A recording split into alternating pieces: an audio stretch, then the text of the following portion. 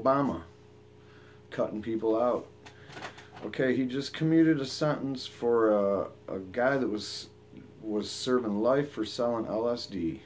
His name was Timothy Tyler, and he's been the center of attention for everybody fighting against mandatory minimums for quite some time.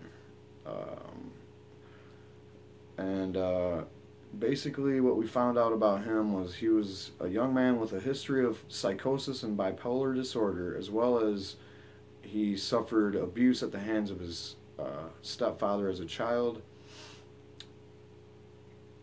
Before this gentleman got snarled by the DEA, he basically already had gotten caught up in some drug cases, so he was already on his, that was already 2 cases before this.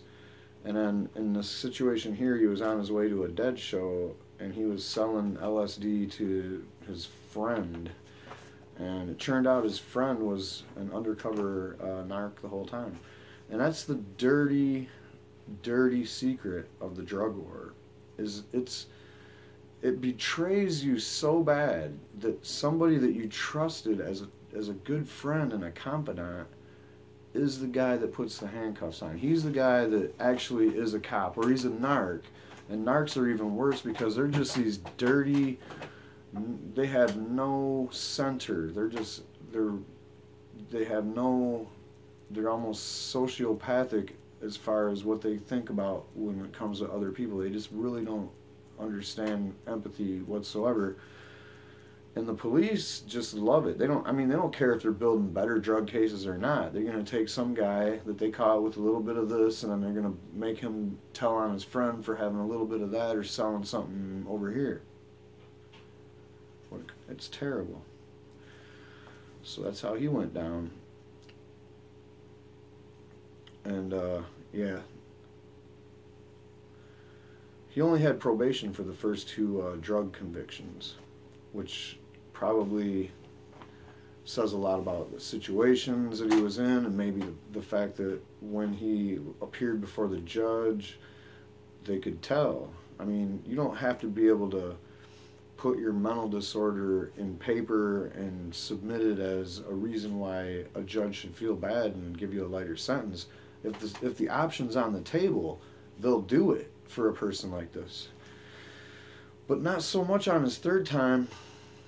Plus it was LSD, and that's a Schedule 1, and on that 3rd strike, back in them days, in 1994,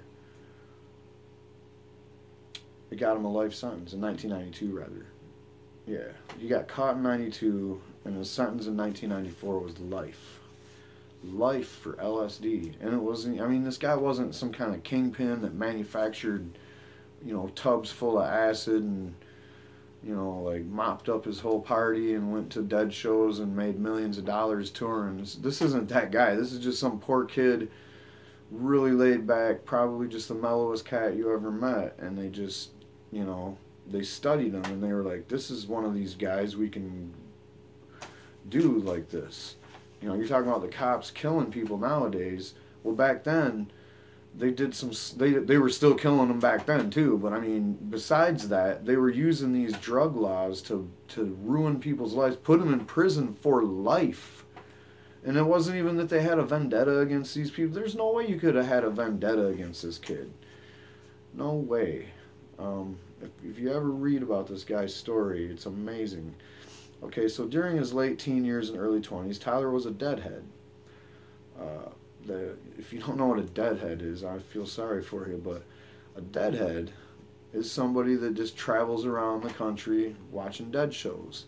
Obviously now it's a little bit hard to do since Jerry Garcia's been dead since '94, but as you go around the country and do these Dead tours, you notice that there's people that are, they're there for every show, every tour.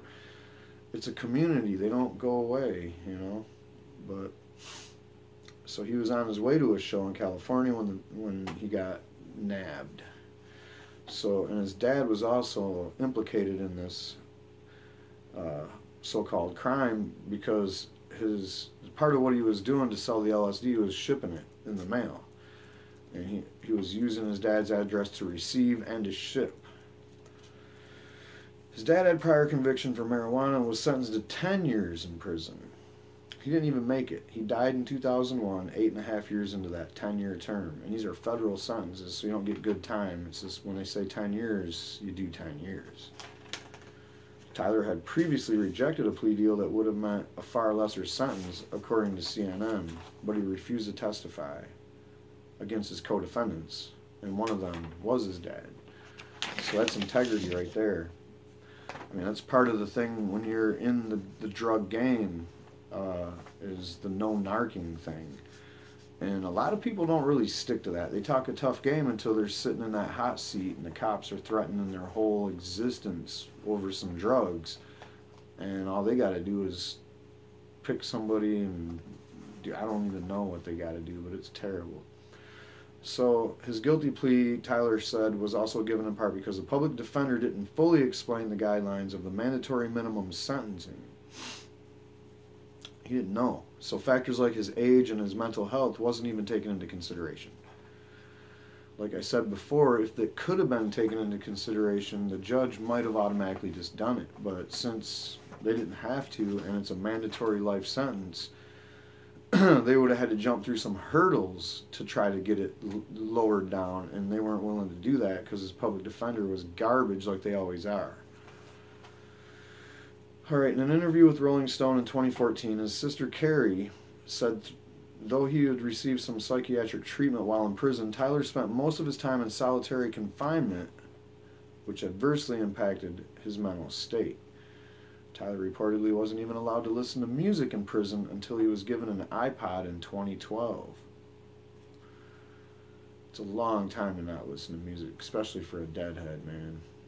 That's cruel and unusual punishment, pure and simple. I see this guy having a big-time lawsuit against everybody that got him where he was. Laws or no laws, man. Cruel or unusual punishment, that's a constitutional guarantee that you don't get.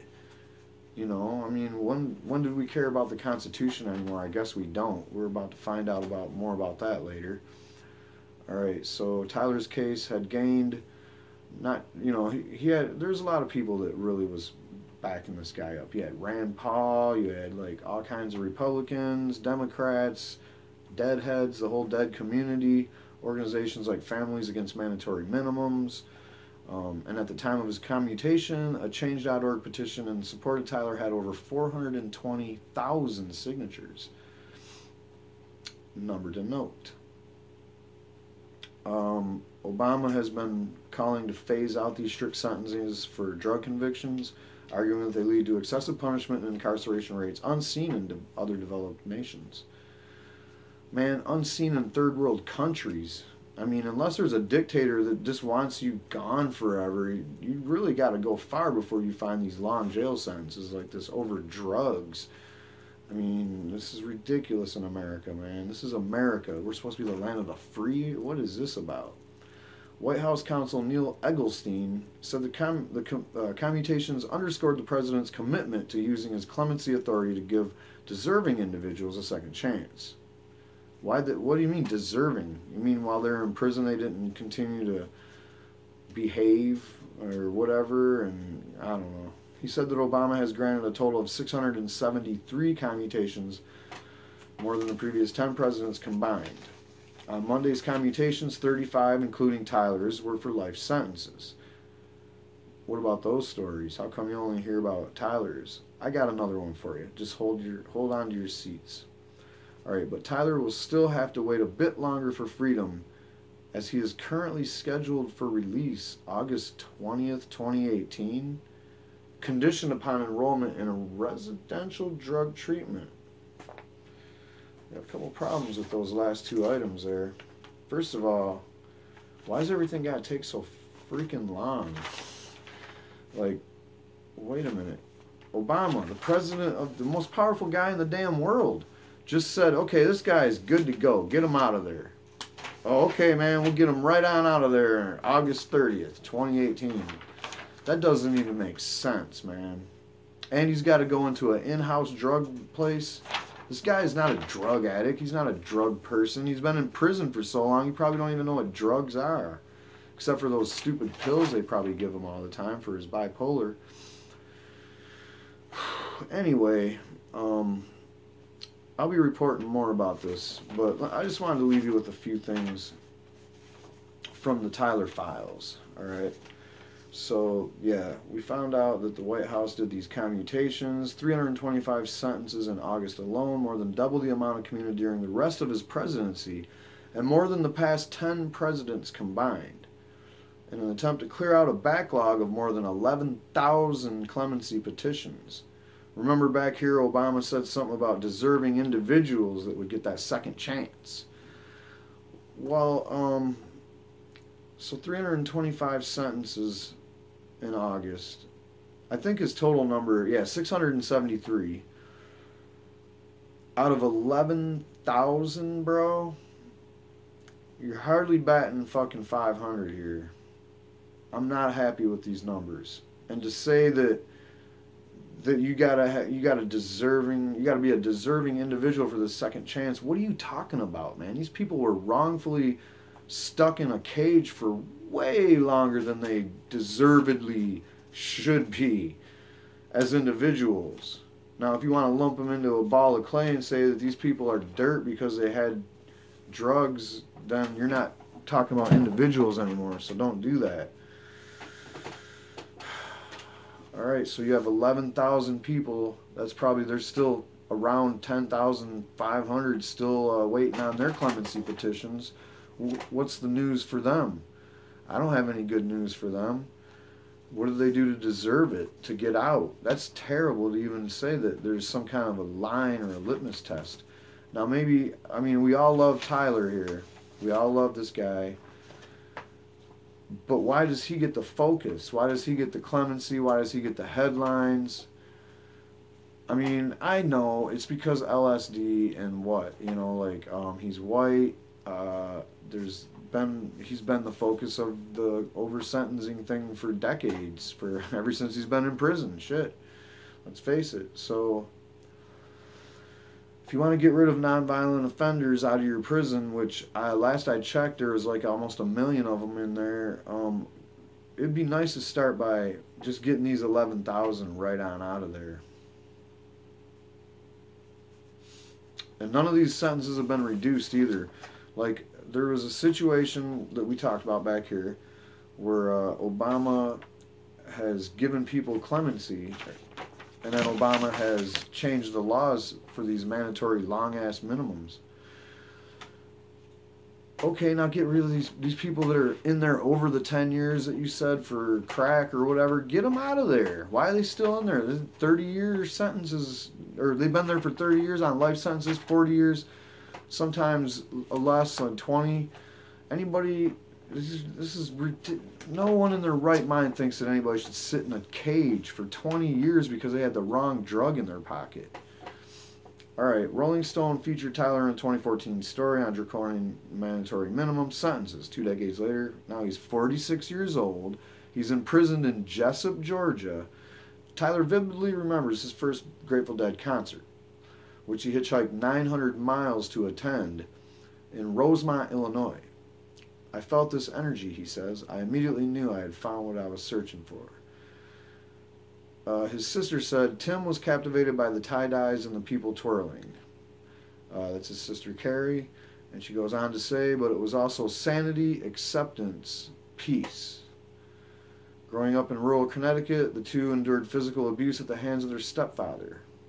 Carrie describes her brother as too trusting and a gentle soul, and remembers their stepfather instructing him as a 9-year-old boy to bury a litter of puppies that had died after contracting heartworm.